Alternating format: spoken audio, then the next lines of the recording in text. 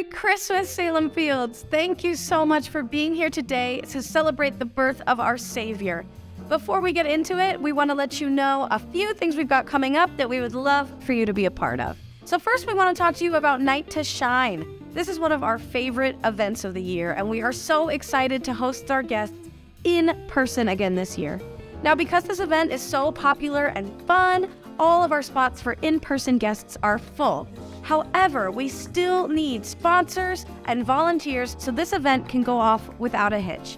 So if you would like to sponsor a guest or volunteer during the event, please visit salemfields.com/night-to-shine. Next, we want to talk to you about Cocoa and Carols. This will be happening next Sunday, January 1st at 10 a.m. in the Rubicon Cafe. This is a time before service to come together and to have fun with family and friends, sing some karaoke carols, and have some hot cocoa together. So we would love for you to join us next Sunday, January 1st at 10 a.m. And while we're talking about January 1st, if you didn't know yet, we will only be having one service on January 1st at 11 a.m. So sleep in a little bit later and join us for that 11 a.m. service. Now, we also want to let our students know that signups for Winter Retreat are open. This awesome weekend is going to be filled with worship, games, activities, competitions, and even more. So for more information, you can email Julia at salemfields.com, or to sign up, visit virginianyi.com/events/winter-retreat. Now, last but certainly not least, we want to let you know that the next Baptism Sunday will be on January 29th during our services. So if you have questions about this or you want to sign up, please email info@salemfields.com. Now, we also want to let you know that our next Belonging Gathering is going to be happening on Sunday, January 15th at 1 p.m. Now, this is a time where you can come and learn about our vision and mission here at Salem Fields, meet some of our staff, and talk about some of our next steps. So if you'd like to sign up, let us know that you're coming. Please email info@salemfields.com. Merry Christmas, Salem Fields. Thank you so much for being here today, celebrating the birth of our Savior. Now remember how much God loves you, that He would send down His Son to be born in the flesh, to walk as a human, to take away the sins of the world. And that is something worth celebrating. So remember that God loves you today and every day. He believes in you, and this is a place where you belong. Merry Christmas.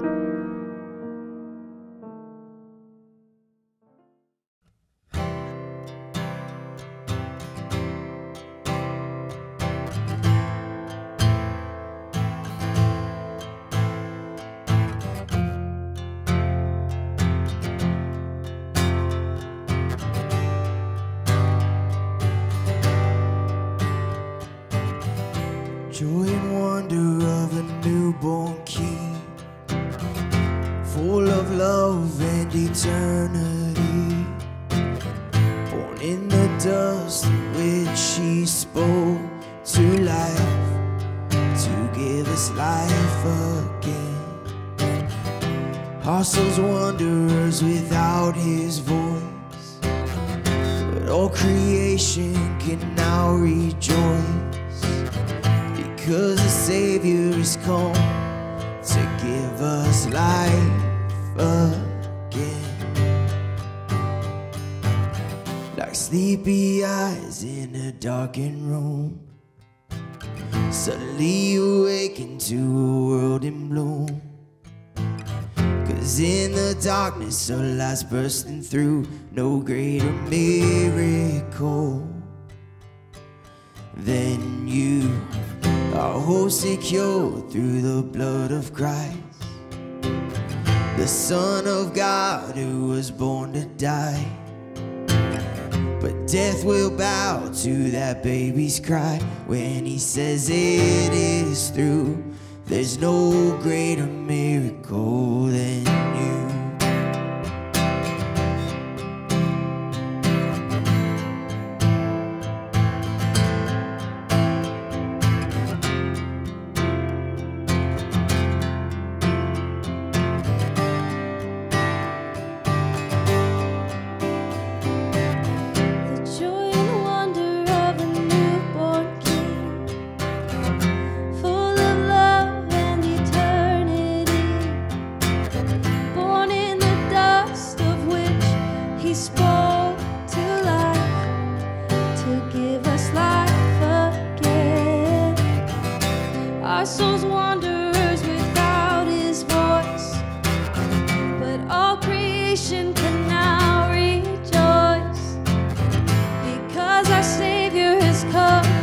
to give us life again.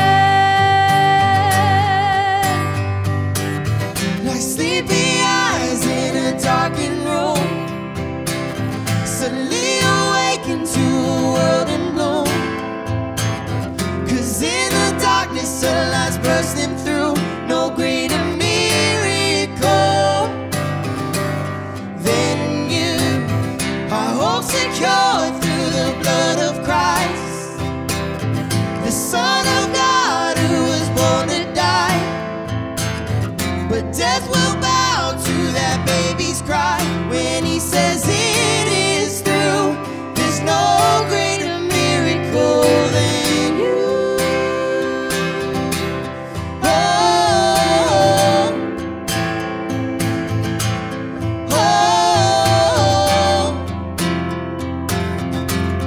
oh, oh. And we come singing hallelujah, hallelujah. We come singing hallelujah, hallelujah. Oh, we come singing hallelujah, hallelujah. Jesus, we worship you. Oh, we come singing hallelujah, hallelujah. Oh, we come singing hallelujah, hallelujah. Oh, we come singing hallelujah, hallelujah. Jesus, we worship you. Forever singing hallelujah, hallelujah. Forever singing hallelujah, hallelujah. Forever singing hallelujah, hallelujah. Jesus, we worship you.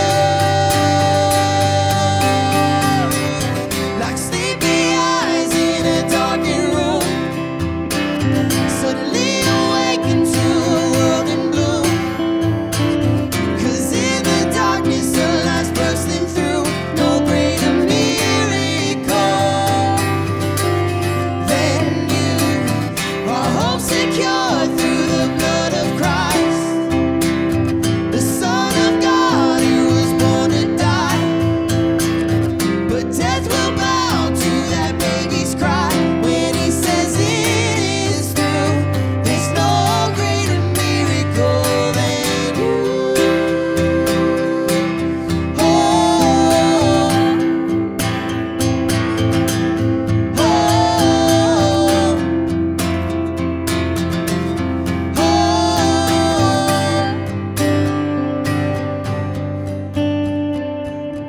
Sleepy eyes in a darkened room, suddenly awaken to a world in bloom. 'Cause in the darkness, a light's bursting through. No greater miracle than you. Our hope secure through the blood of Christ, the Son of God who was born to die. But death will bow to that baby's cry when he says it is through. There's no greater miracle than you. The birth of Jesus took place like this. His mother Mary was engaged to be married to Joseph, and before they came to the marriage bed, Joseph discovered that she was pregnant. Joseph, chagrined but noble, determined to take care of things quietly so Mary would not be disgraced. While he was trying to figure out, he had a dream, and God's angel spoke to Joseph in that dream. Joseph, son of David, don't hesitate to get married. Mary's pregnancy is spirit-filled. God's Holy Spirit has made her pregnant. She will bring forth a son, and when she does, Joseph, you will name him Jesus, God saved, because he will save his people from their sins. And this would bring the prophetic embryonic sermon to full term. Watch for this. A virgin will get pregnant and bear a son, and they will name him Emmanuel, Hebrew, for God is with us.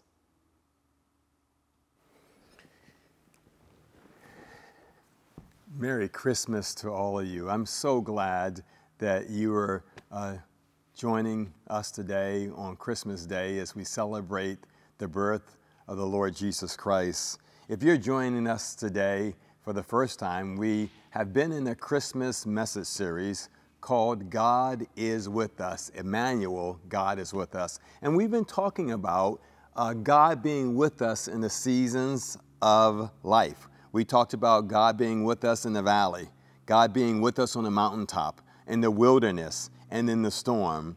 And today we're going to continue that series. Now, I recognize that some of you are here and maybe you are doing a church service for the very first time, or maybe you are joining this service because it's Christmas. And we're so glad you are here today. No matter what your beliefs or your background today, you're absolutely, completely welcomed here. Christmas is all about the incarnation, all about God's move into the neighborhood. And there's a scripture that I read for you before in Matthew that talked about that. This idea that God became flesh and blood, became like us, and moved into the neighborhood to save us. Today's topic, today's big picture is Emmanuel, God with us forever. He's the good news of the incarnation. God's move into the neighborhood through Jesus Christ, his son. The gift of Christmas Jesus is not like some of the gifts that we're used to receiving. Maybe you received one of these gifts today, a pair of socks, some underwear, an ugly sweater, a really messed up tie. You know, the stuff that's here today and gone tomorrow? You know, you kind of get rid of it. Either you re-gift it, you retire it, or you return it. So we understand that the day after Christmas, Monday or Tuesday, will be the great return at all the stores, or the great re-gift, right? Or you just kind of retire it. Jesus, the gift of Christmas, is the gift that stays with us forever. It's made possible by the incarnation. The Bible says that he will never leave us or forsake us. That's really good news. It's the gift that keeps on giving forever. It's amazing, for a lifetime and then on through eternity. Why? Because God is with us. Help me today, right where you are there, by high-fiving some people that are watching this with you, and just say, God is with us. God is with us. God, not, I see a couple of you that won't get into this. I need you to just humor me for a second. All right? Raise that hand up. Yeah, you, right. Raise it. God is with us. God is with us. Here's the deal. The incarnation. What is the incarnation? I kind of gave you the Twitter version of it, God's moving to the neighborhood, but what does it really mean? In order for us to clearly define this in a way that everyone would understand, I decided to go to the source of all wisdom and knowledge, Wikipedia, right? So I went to Wikipedia to determine what exactly is the incarnation. And Wiki defines it this way. And we all know that Wiki is always right, except when those pop-ups come up asking you for a donation. I hate those pop-ups. Here's what it says. In Christian theology, the doctrine of the incarnation holds that Jesus, the pre-existent divine logos, koinonia, Greek for the word, and the second hypothesis of the Trinity, God the Son, and the Son of the Father, taking on a human body and human nature, was made flesh, and conceived in the womb of Mary, the Theotokos, Greek for God-bearer, Mother of God. The doctrine of the incarnation then entails this, that Jesus is fully God and fully human in two natures joined by hypostatic union. Now, I know that made perfect sense to you. I mean, I can't even pronounce some of those words. They're so crazy. Let me just define the incarnation this way. The cornerstone of the Christian belief in this way. The incarnation, God's move into the neighborhood, is when God became flesh in the person of his son, Jesus. John's gospel in John 1:14 says this, the Word was first, the Word present to God, and God present to the Word.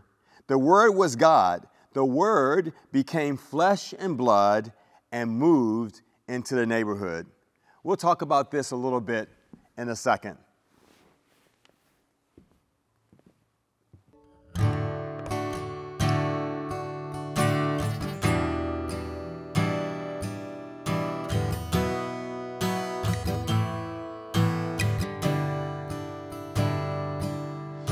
Before you set the edge of time, foundations of the earth and sky, you saw it all and said that it was good. The joy was set before your eyes. You knew that you would give your life. You saw it all and said that it was good. Behold, behold, the one I love is come. Behold, behold, the one our King is come. The heavens war, the earth stood still. His final breath, he tore the veil. The angels sang, holy is his name. Defeated death, he broke the grave. Our hope returned, the lost are saved. We lift our voice in never-ending praise. Behold, behold, the one I love is come. Behold, behold, the one our King is come. Emmanuel, God with us forever. Emmanuel, the Savior of the world. Emmanuel,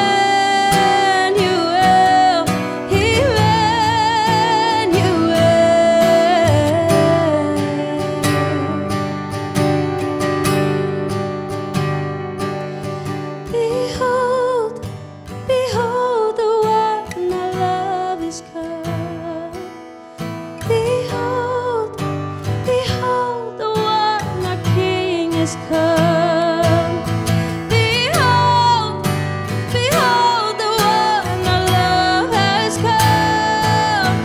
Behold, behold, the one our King has come. Emmanuel, God with us forever. Emmanuel, the Savior of the world. Emmanuel, Emmanuel,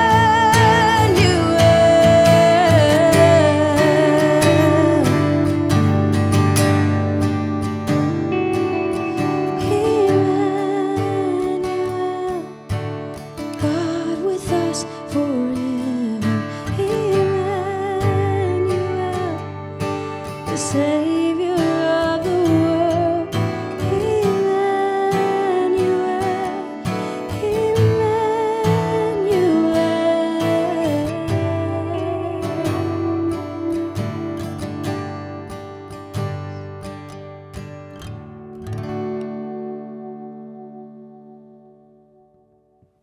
Max Lucado, the great pastor and author, says this: God became man. While creatures were unaware, divinity arrived. Heaven opened herself up and placed the most precious one in a human womb. Omnipotence, the omnipotent, in one instance made himself breakable. He who was spirit became pierceable. He who was larger than the universe became an embryo. This is how God of the eternity put on flesh and skin and bones. The one who had always existed became. But here's the deal. He came not as a conquering king wrapped in splendor of gold and purple cloth. He came not in some royal processional. He came not in the best hospital suites that Rome had to offer. He came not with silk or ivory or edicts or invitations.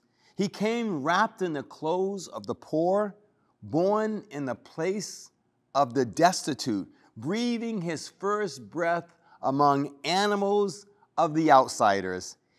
He was born in a stinky stable with hard, cold ground, with dirty hay and cobwebs and the loud, smelly animals to greet him.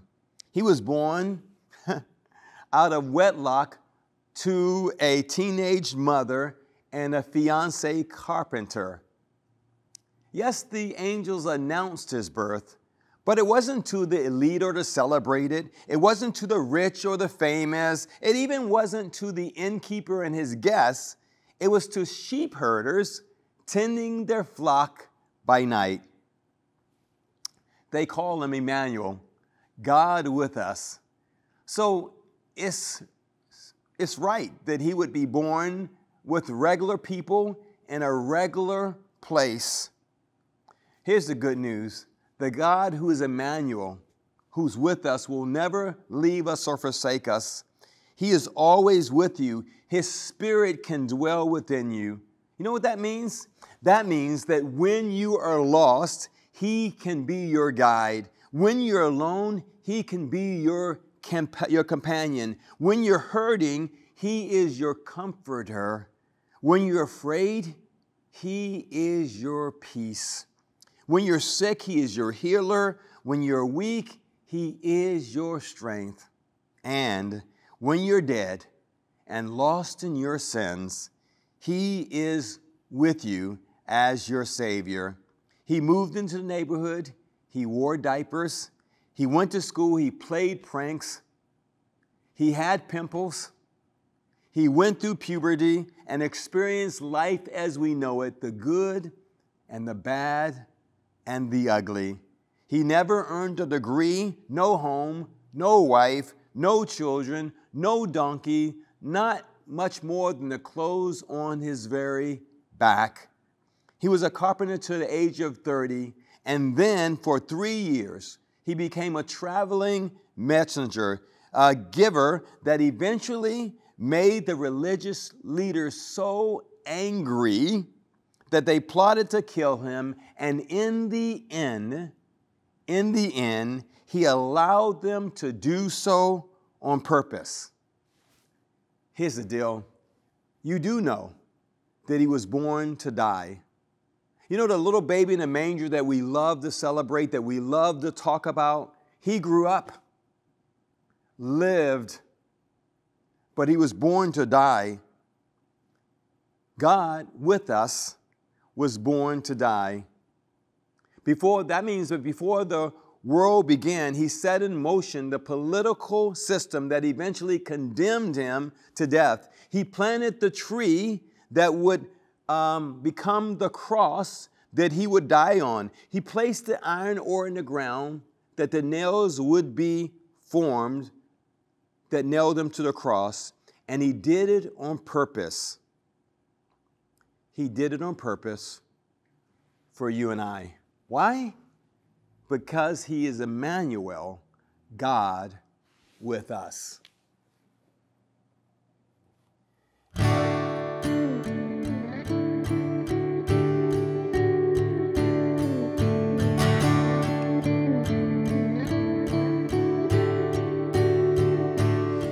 In the darkness we were waiting, without hope, without light, till from heaven you came running. There was mercy in your eyes to fulfill the law and prophets. To a virgin came the word, from a throne of endless glory to a cradle in the dirt.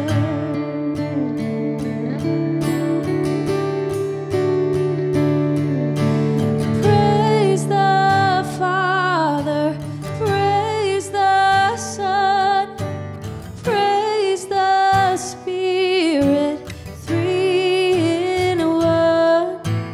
God of glory, majesty, praise forever to the King of Kings. To reveal the kingdom coming and to reconcile the lost, to redeem the whole creation. You did not despise the cross, for even in your suffering you saw to the other side, knowing this was our salvation. Jesus, for our sake you died.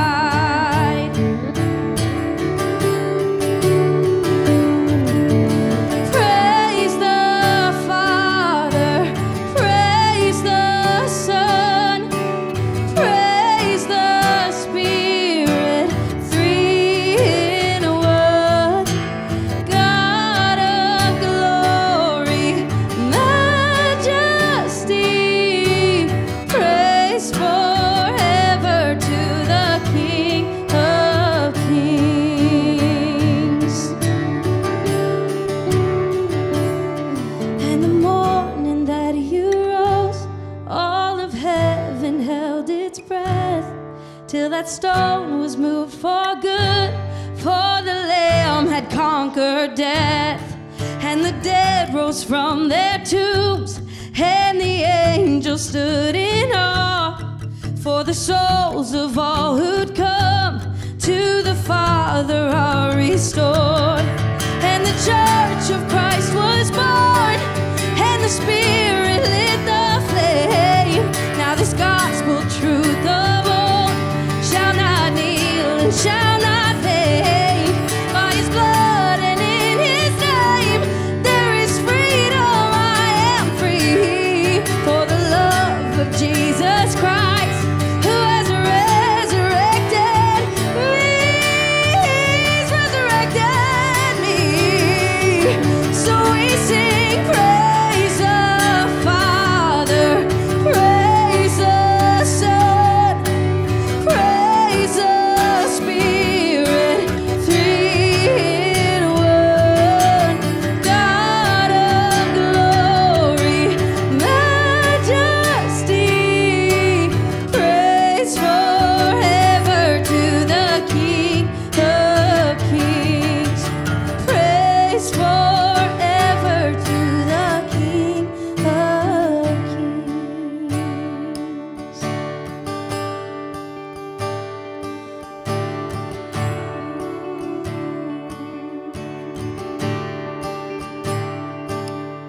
Oh, come, let us adore. Oh, come, let us adore Him.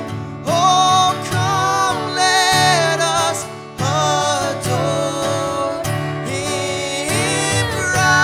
Christ the Lord. For He alone is worthy. For He alone is worthy. For He alone is worthy. Christ the Lord. If I was sitting in your seat and listening to this talk today, I might ask the question, why? Why? Why would God, who is with us in Jesus, why would He leave heaven, move into the neighborhood, and allow His own execution? I mean, why would He give up all the trappings of being God? Why the virgin mother and a poor carpenter? Why the ridicule, the beating, the nails, the thorns, and death? Why? The Apostle Paul said it this way. You are familiar with the generosity of our Master, Jesus Christ. Rich as He was, He gave it all away for us. In one stroke, He became poor so that we could become rich. He did it so that we could know the God who is with us forever. For too long, our sins, our wrongdoings, our mess-ups, too long our stuff separated us from a holy God. So in the fullness of time, the ultimate plan of rescue and redemption was put into motion, and God moved in and made His home with us in the neighborhood. Why would He leave home? Because of love. God is madly in love with you, with me, with us. The Creator loves us so much. He changed everything, and He did the unthinkable by coming to earth as a crying baby, living the life of a poor outcast prophet, and dying the death of a common criminal. And not only that, but God raised Him to life again. Why? Because of love. John 3:16 says it like this. This is how much God loved the world. He gave His Son, His one and only Son, and this is why, so that no one need be destroyed, but by believing in Him, anyone could have whole and lasting life. Some people say God's not around anymore. God wound this world up and he went on vacation. Some people say, well, you know what? God doesn't intervene in our lives and he's not close and anything like that. And he's allowed the world to run amok. But that's not true. Jesus left his home in heaven and moved into the neighborhood, becoming the God who is with us forever. God didn't just shout the news from heaven, but he came to earth and was willing to pay the ultimate sacrifice so that you could know how good he is. Who is he? He's Emmanuel, God with us forever. And here's the good news that keeps on giving. You can be in relationship with the God who is with us. Not just for a lifetime, but forever. See, here's the reality. One day, all of us will kind of lay down this earthly body, and we will go and we will die. But it's not the end. It's only the beginning. And then with the relationship with Jesus, you can know the God who is with us all the way into eternity. So maybe you're with us today and you're having a great time. You're celebrating the birth of Jesus with family and friends. Can I suggest that you take God up on the greatest gift he has ever given, which is his Son, Emmanuel, God with us? Pray with me for a second. Father, thank you for the gift of Jesus, Emmanuel, God with us. And here's the deal, Father. On this Christmas day, as we're excited and as we're with family and friends and we're celebrating your birth, today we